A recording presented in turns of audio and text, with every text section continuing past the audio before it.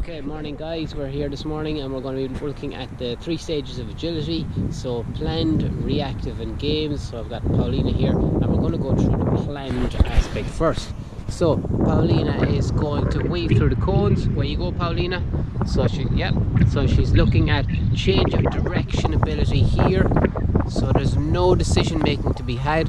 What she's going to do then is she's going to take a nice easy active recovery on the way down, and then for the second part of the drill she's going to go on the outside. She's going to transition backwards, outside of the cone transition backwards, outside of the cone transition backwards, and then through again, taking her time through the next aspect.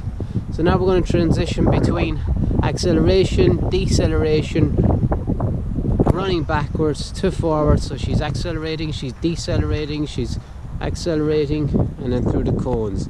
So that is part of our planned aspect, the first stage of our agility practice in soccer.